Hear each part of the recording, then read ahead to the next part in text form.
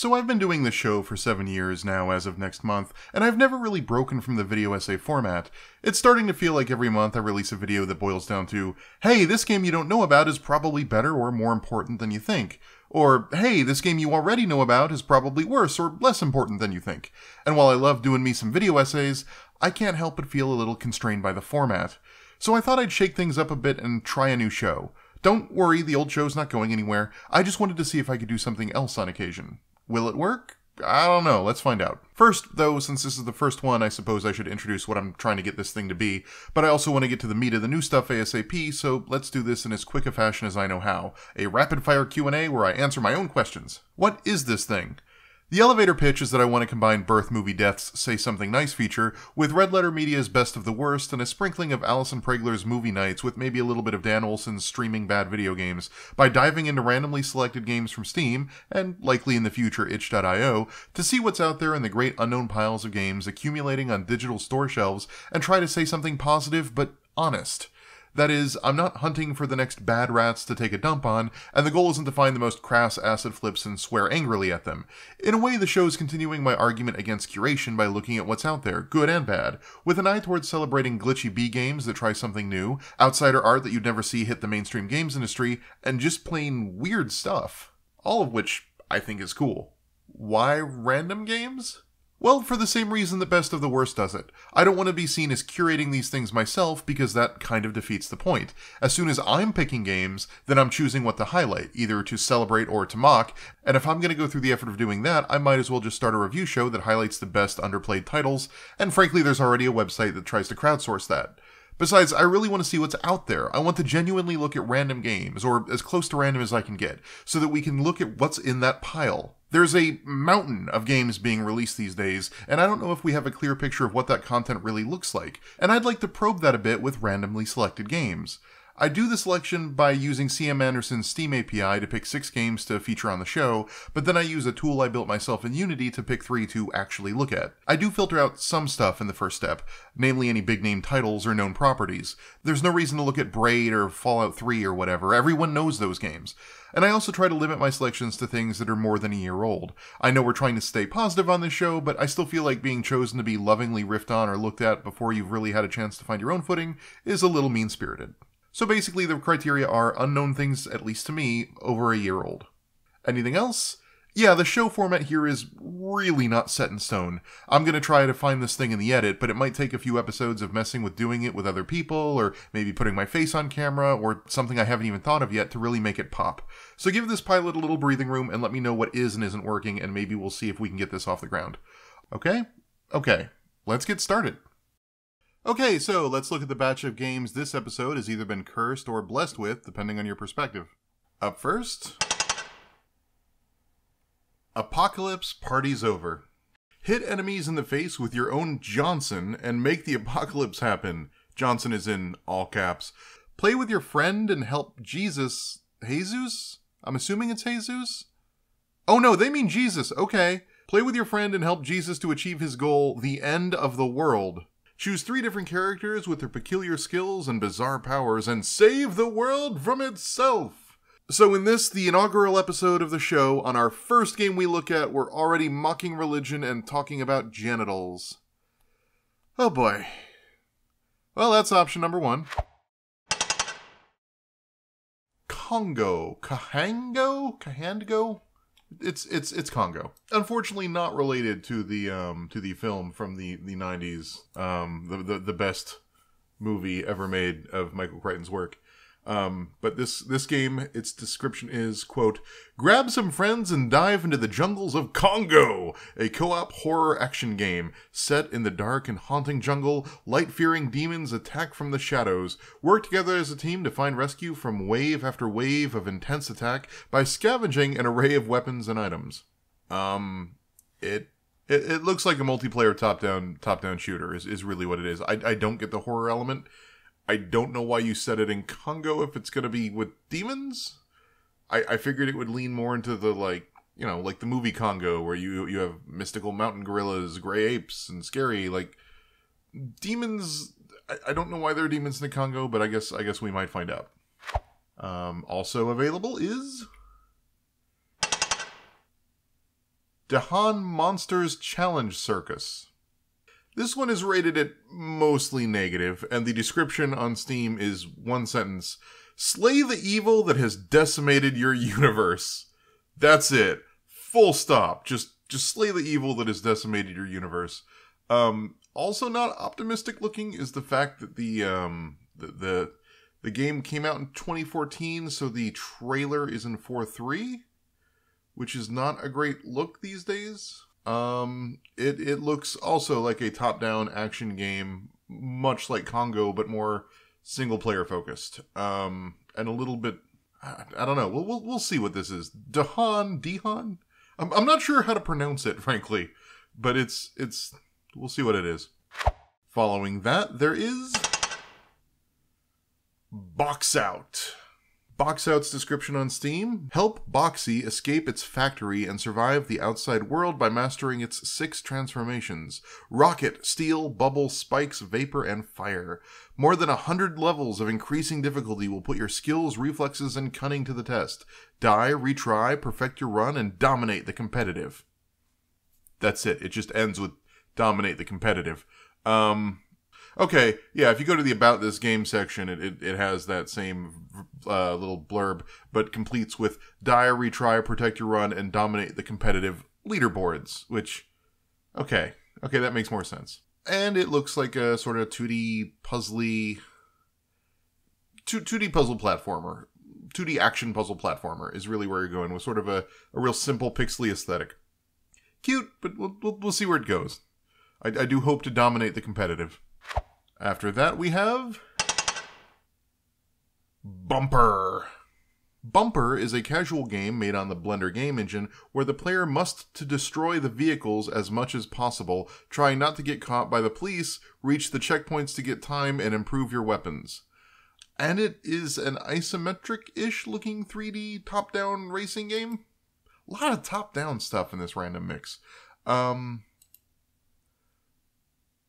Your goal, as stated, is to destroy the vehicle as much as possible while trying not to get caught by the police, reach checkpoints to get time. You can tell that from the screenshots, so, you know. And finally, we have Blowy Fish. Not Blowy Fish? Blowy Fish. Blowy Fish is an animated 2D physics platformer with slingshot controls. Pull a grumpy blowfish by its tail to make it jump forward through increasingly difficult levels or compete for high scores in classic endless mode. And much like the box one, it looks like sort of a puzzly 2D platformer with movement mechanics based on stretching its tail and launching yourself forward. With a lot of, I guess, clothing customization for a blowfish, because they really wanted you to put your personal spin on your blowfish character. Well, we'll see. We'll see what this is about. Anyways, that's our roster of games for this episode. So let's see what one I'm going to spend my first couple hours playing. I can't commit to how many hours I'm going to be playing this game, but I am curious to see how much I end up playing whatever one we land on. So this is completely random. I have no control over this. I'm hitting the button now.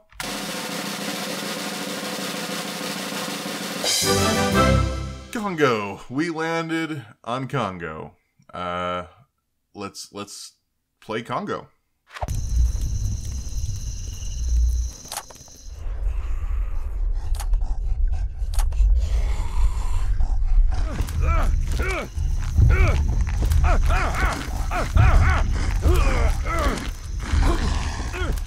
So, it turns out this absolutely is a knockoff of Michael Crichton's Congo. You play as a character stranded in the dense Congolese jungle and evil monkeys are after you. While you try to call for help or refuel a jeep or just get the lights on, ever more evil monkeys storm in around you to seal your fate. It's Congo. They're not albino gorillas, there's no Amy, and no one is selling Pepsi, but it's Congo. The film Congo. Now, up front, I can't really be fair to this game because by the nature of the show, I played it alone, and it's really designed to be played with some friends. It's basically not quite top-down, not quite over-the-shoulder Left 4 Dead, made on the cheap, and featuring monkeys. And that could have easily been a generic arcadey action shooter, but Congo decided to emphasize the horror elements of its general concept. This game is mostly clawing your way through the jungle at night. Not all of the levels are dark, but most are. And when they go dark, they go oppressively dark. But it kind of works for the jump scares they're going for.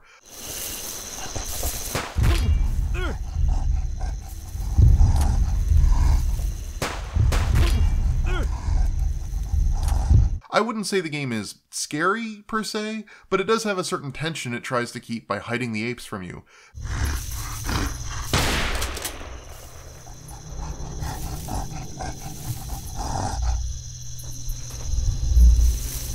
There's something about taking a few steps and then just scanning the horizon with your pistol, hoping to see the ginormous auto-targeting reticule highlight something that is genuinely a little nerve-wracking. Hearing a monkey grunt off in the distance and doing a quick 360 to look for targets but seeing none highlighted is definitely disquieting. It's a level of atmospheric tension you don't see in lower-budget games that often. There was a moment there where I was able to get my bearings and kind of know what to do, but before the monotony of dying over and over again had set in, where the game actually clicked. I was cautiously making progress and managed to take down a few of the aggressive apes with my machete before they pounced me. Once you realize it's basically Slender and the game is trying to spawn monsters in near you in the dark, you can start sensing its rhythms a bit. And there's a nice forgiveness mechanic where if you fire just as they leap out of the shadows at you, you aren't pounced, but the monkey is killed and you drop your gun, which is also bad because the gun is off in your flashlight. This makes for an awesome scramble to pick up your dropped weapon, which I think would have been even more engaging if I had been playing with a partner who may have been able to pick it up and help assist me.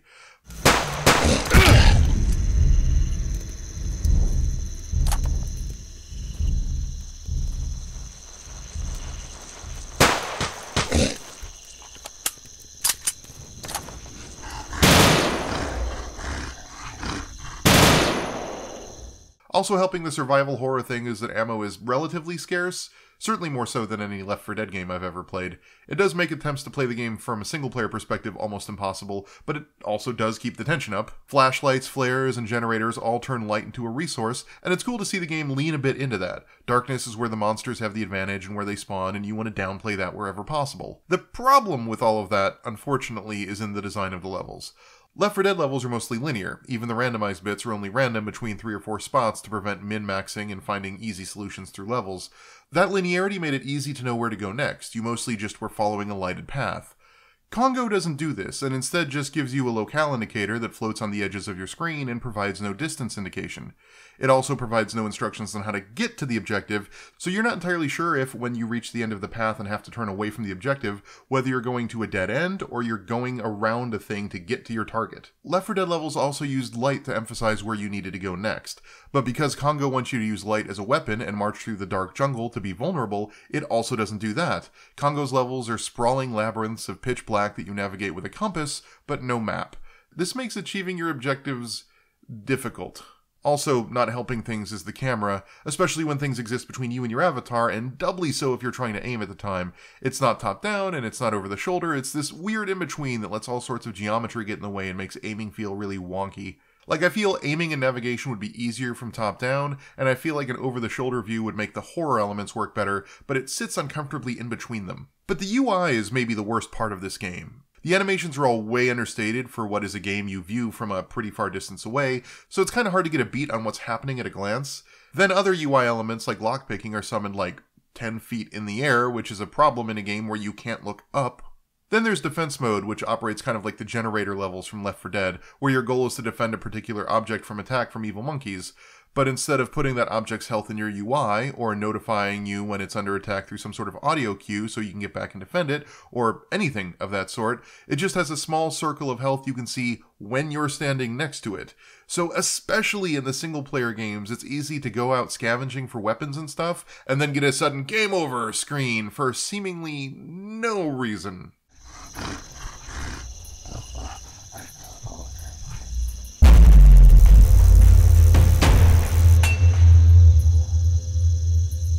All that said, this is kind of the ideal game I'm going for on this show. Congo isn't terrible. There's merit in its multiplayer monkey horror-based adventures loosely inspired by, but legally distinct from, a 1990s Jurassic Park cash-in. It's a weird premise, and I kind of love it for that. I'm sure there are a group of 3 or 4 friends out there for whom Congo is their favorite film, and this would be an absolute blast for them to play over a weekend. But it's also a game that is so janky that it fell through the cracks, a game with enough problems in its execution that it could be instructive in how not to build a UI, and a game that took the time to build in some sort of progression system, but not navigable levels.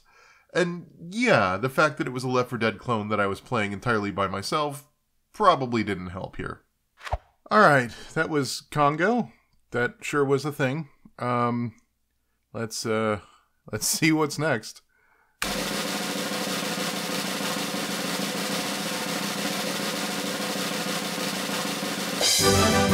Blowy fish! Yay! My reaction is about the same as blowy fish is there, so we'll see what this is about.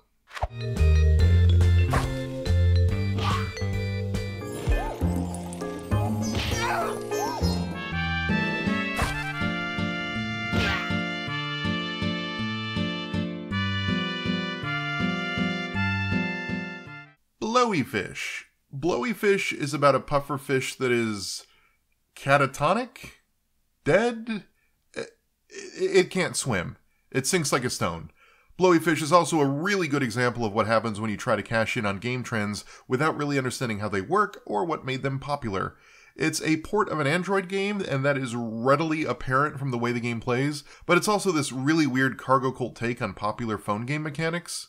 Like, Blowy Fish is clearly a game trying to ape Angry Birds. You pull back to launch your fish forward down the tubes, where he travels in an arc-like trajectory because, again, this fish don't swim.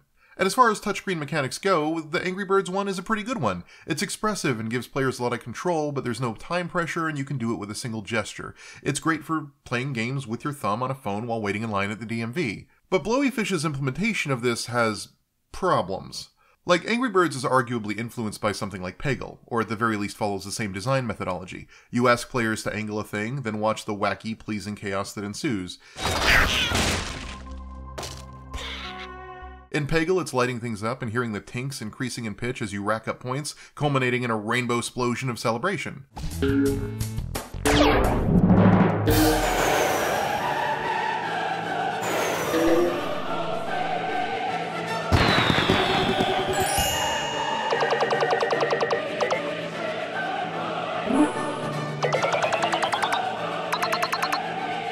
And in Angry Birds, it's letting your bird monster thing fly free and smash into towers, knocking down blocks and damaging glass and taking out piggies.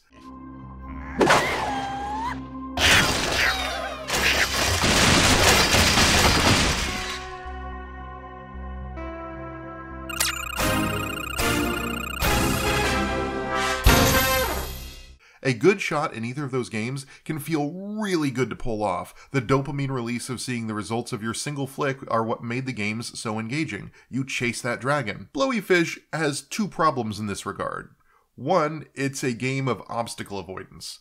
The absolute best thing that can happen when you flick Blowy Fish forward is that he flops down somewhere safe. So that dopamine release of causing chaos and gaining points and reveling in bedlam is gone, and replaced by the terror of just watching your avatar careen towards obstacles you didn't see coming.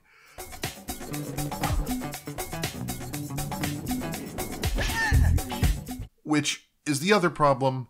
This game lets you travel 4 or 5 screens per launch, but there's no way to see 4 or 5 pages over. You can only see what's right in front of you. Consequently, trying to play this game by making angled jumps that go the furthest distance possible is not advisable because you're almost certain to hit an urchin.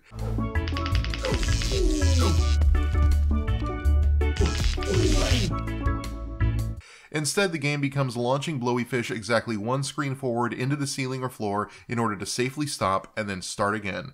There's no time mechanic, so there's no incentive not to take it slow and easy. So yeah, this becomes effectively a game of throwing a fish into the ceiling or floor at 3 feet an hour. Yay! However, it's not all bad. The game has, of all things, a dress-up system with unlocks, and somehow it's never failed to get a smile out of me. And it's not because it's the most expressive or interesting dress-up system that would let me make this fish my own. No, the design of this comedic system worked precisely because I couldn't see the outcome. So you can trigger bonus rounds at any time once you've collected 100 stars, and when you do, you're basically put into a Plinko game with 3 rewards at the bottom. But inside of the bonus area, you are regular old Blowy Fish. You can't see what items you had equipped previously, and you can't see what items you win each round. But they are automatically equipped as soon as you start the normal game up again. This means that each time you exit the bonus round, you see a newly dressed up blowy fish for the first time, and because all of the items are a hodgepodge of nonsensical clothing options applied to an animated blowfish that doesn't look like he wants to be there any more than you do, for some reason it's funny to me every time.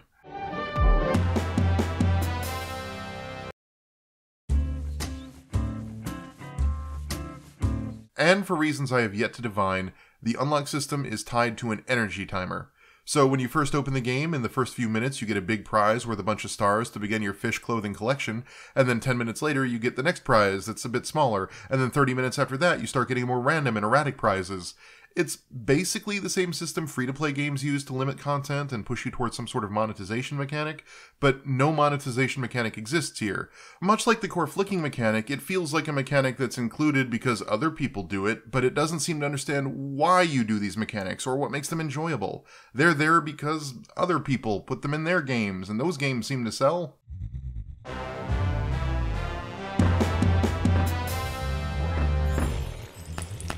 Finally, I feel I have to comment on the music.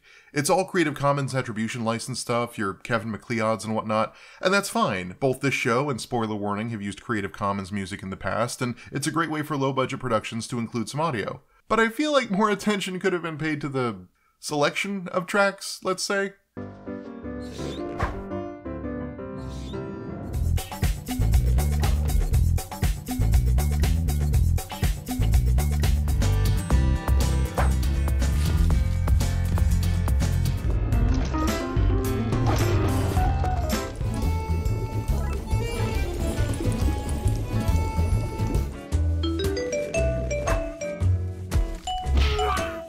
It's got banjos, and it's got rock, and it's got polka. It's all over the place, especially for a nautical-themed fish game.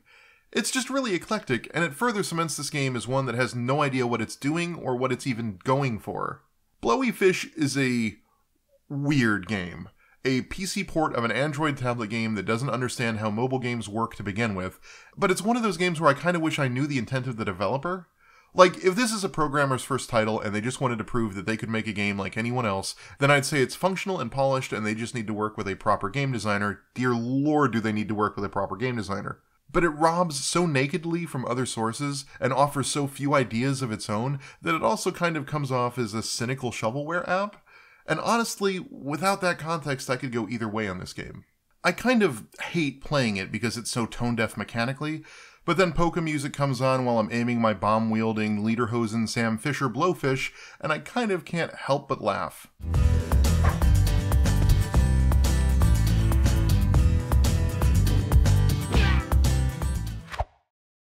Alright, that certainly was a blowy fish. Let's take a look at the last game. I'm sort of dreading whatever number is going to come out of here.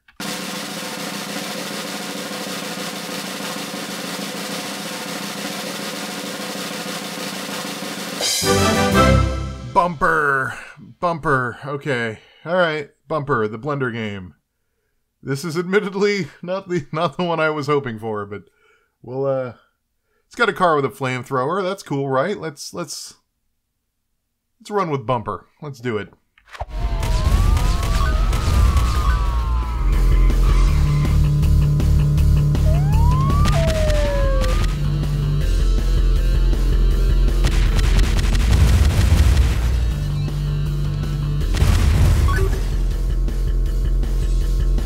I went into Bumper with, let's say, low expectations.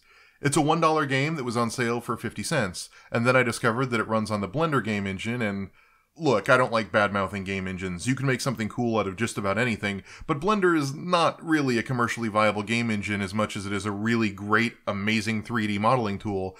And then I saw the game was 350 megs, and a game that looks like this probably shouldn't be demanding almost a gigabyte of hard drive space. And then when the game launched, it launched in a window, and every time I clicked, it played an explosion sound.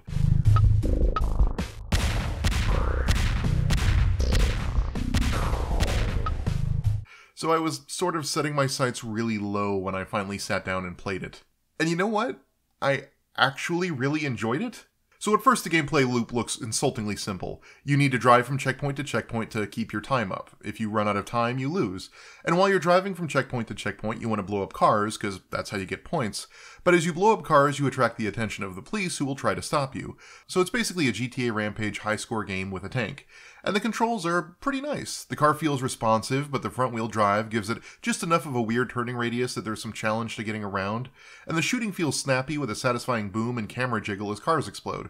So the game feel was really on point here. And my first time through, I blew up a bunch of cars and then died when the police ran into me, and I was like, okay, this is cute. It's simple and aimless, but it feels good in your hands. Whatever. But I kept playing because it was fun, and it turns out there are a few other hidden mechanics. Like at first glance, the cops can't be destroyed, they just get disabled before following you again, which led to my defeat a few times. Then I noticed that they can be defeated, you just need to disable a given police car a certain number of times. This meant that there was actually a bit of a hidden strategy I didn't realize. You need to not just run from the police, but keep their population in check in order to avoid death. And hey, each time they die, they drop the game's namesake, a bumper that makes you immune to collision damage for a bit. So I keep playing with these new strategies, and I up my high score a few times, and at some point start breaking through some high score thresholds and get additional permanent unlocks. And then I realize, this game is kind of a roguelite. As I play, I get high scores, and I unlock new tech that makes it easier to play and get even higher scores. It kind of ruins the game from a high score challenge perspective, but unlocking 30-second checkpoints lets me focus more on blowing up cars, or razor tires that let me blow up cars by running over them means that I don't have to necessarily shoot every car I see, or even just the gimmick of nighttime mode were all cool things I didn't expect to be able to see or do, and I kept playing to get a higher score than last time just to see what new thing would be unlocked next. When I first opened the game, I was expecting a crass, low-effort cash grab with Microsoft Paint art that probably wouldn't even run without crashing. Instead, it's kind of exactly the sort of game you would expect for $1, in the best way possible. There's not a ton of content here, it's only the one tiny city, and you can unlock pretty much everything in 20 to 45 minutes depending on how good you are at driving and blowing up cars, and the camera position did start to frustrate me after a while. I get a lot of my points by just shooting off screen and blowing up cars randomly driving by. But for a game that I bought for 50 cents, it genuinely surprised me through the introduction of new mechanics. It felt good in my hands, and it kept me playing for over a half an hour. There are literally games I have spent 2 orders of magnitude more money on that I have gotten far less enjoyment out of. I don't know if I'd recommend everyone rush out and buy the thing, but it's exactly the kind of gem I never would have in a million years played without this show, and I hope we can find more stuff like this if we make more episodes.